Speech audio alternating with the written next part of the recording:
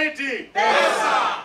Even after hitting a brick wall at the 24th negotiation talks, the Kenya National Union of Teachers has voted to go back to yet another meeting scheduled for 27 this month. Led by their Secretary General Wilson Sossion, the union has given the government a grace period of 5th of next month to resolve the pay dispute threatening to marshal teachers countrywide for a strike come next year if nothing is forthcoming. If this process will not have been concluded by 5th of December, then we shall move a motion on 9th of December at the annual delegates conference.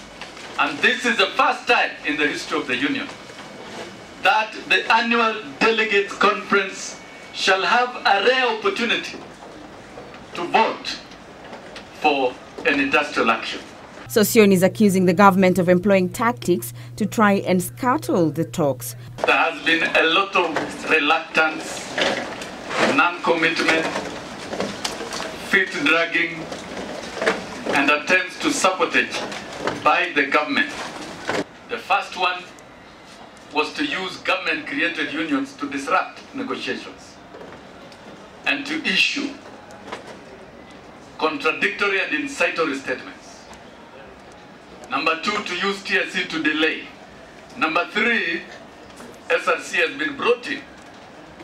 And we have said categorically, SRC has no mandate over the teachers' salaries. KNUT has opposed the move by the Salaries and Remuneration Commission to try and advise on teachers' salaries, claiming the commission has no mandate on matters touching on teachers' salary.